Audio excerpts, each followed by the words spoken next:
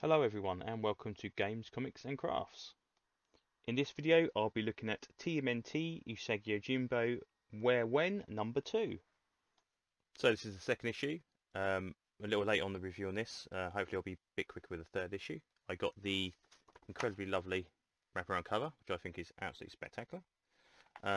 This issue again is as good as the others, or the other Usagi Yojimbo issues and the first issue. There is a lot of talk in this one, but it sets what's actually going on. We see the turtles fight the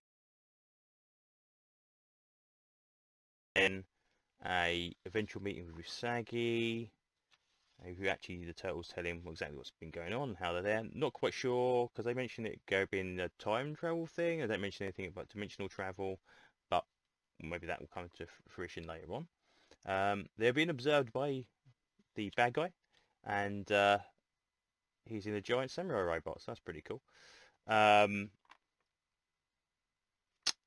apparently the bad guy arrived in Usagi's world about 25 years ago or so, 20 years ago. So, and this is supposed to be 15 years in the future, so technically speaking we've got a little bit of overlap there. I would love it if Stan Sakai started drawing in the little bad guy in the background of some of the panels for future issues of Usagi Yojimbo, just observing Usagi, because that'd be really cool if you just little Easter eggs just hidden away. So we get a little bit of what's going on in the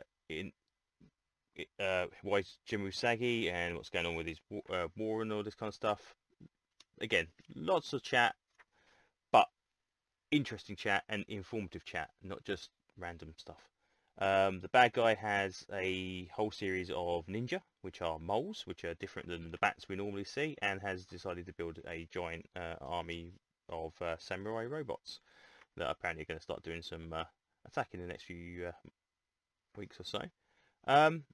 Now, when I first reviewed the other issue, I speculated that the turtles may be in their early career and Usagi's obviously in his future career. Now, in here, we see the turtles mention Namazu, the last Teenage Mutant Ninja Turtles crossover. Now, the way they talk about it, it doesn't mean that that was the last time they were here. It was just the last time an earthquake happened. So I'm not too sure exactly if this means there's going to be a, in continuity wise, there's a massive gap between the turtles last being here and now, or if it's just happened to be the last time we see a earthquake is the last time they'll be between here and now. Anyway, not that it matters. It doesn't ruin the fun of the storyline. It's still as cool as ever. I love these versions of the turtles. These are really cool versions of the turtles. They're not quite Eastman led, grittiness and nastiness, but they're still pretty cool. And they've got the colour headbands we've seen before, rather than all the red and that kind of stuff. But that's fine. That doesn't matter. So Mole Men are here. They're going to do some attacking. We see that obviously next issue we're going to see the turtles and the other characters face off against those, and hopefully we could probably get a little bit more information about why they're there and not being a time travel thing. I'm not too sure, but again, another good issue. More collections from IDW of the original Turtle stuff, well worth it. Teenage Mutant Ninja Turtles with Street Fighter, very strange. Yeah, all in all, another great addition to the book series. Issue 3 is out in the next couple of weeks, I believe, with shipping in the UK being delayed on some IDW titles. So once that is here, I shall be looking at that. But yeah, I recommend again. Keep picking up Usagi stuff. It's never disappointing. 35 years I've been buying Usagi.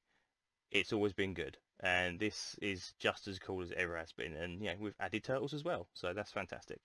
So thanks for listening, and I will catch you on the next video. Bye bye.